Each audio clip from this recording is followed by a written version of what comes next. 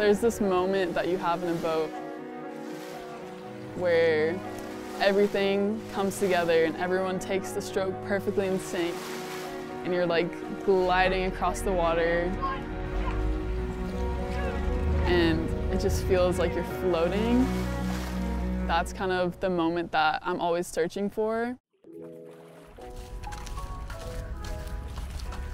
So I had never touched an oar, I had never rowed at all before college. My parents both walked onto the rowing team at University of Oregon, and I kind of grew up hearing stories about it, but I never really fully considered trying out rowing until I chose to come to Oregon State because I heard they have a really great walk-on program, and I missed having the team culture and being on a team with amazing like-minded women, so I decided to try out for the team that fall. The tone for horizontal drive mechanics right from the beginning of practice. All boats, go.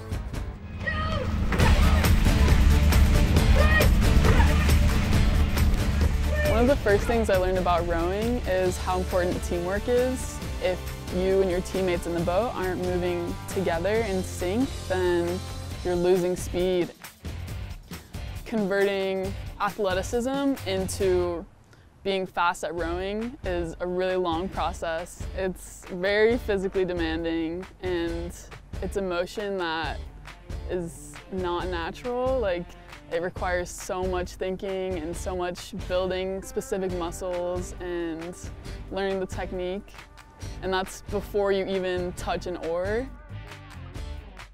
As we kind of developed a little bit more skills, I became really passionate about putting my entire heart into a workout and then seeing the result at the end. And every week just getting a little bit better and a little bit better. And then being able to take all of that experience and knowledge to the international stage at the U23 World Championships. It was just so rewarding. The women's 8 under-23 world champions, the grandstand going absolutely wild for them. Open water lead to cross the line first and take the gold. It is the USA in the women's 8. So many of these athletes racing the 8 for the first time, and we have new world champions from the USA.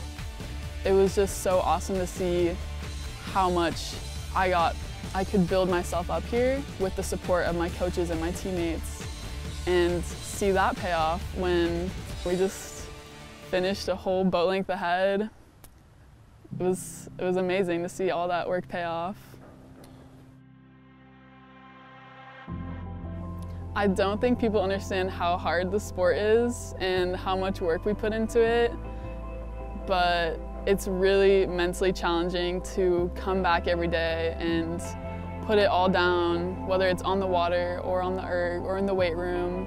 And it's not a lot of payback immediately, and you can't see like your shot going in the hoop or anything like that, but it's a lot about trusting the process, and we know we are sharing this experience of putting in this hard work, so having that bond with our teammates is just what makes it all worth it.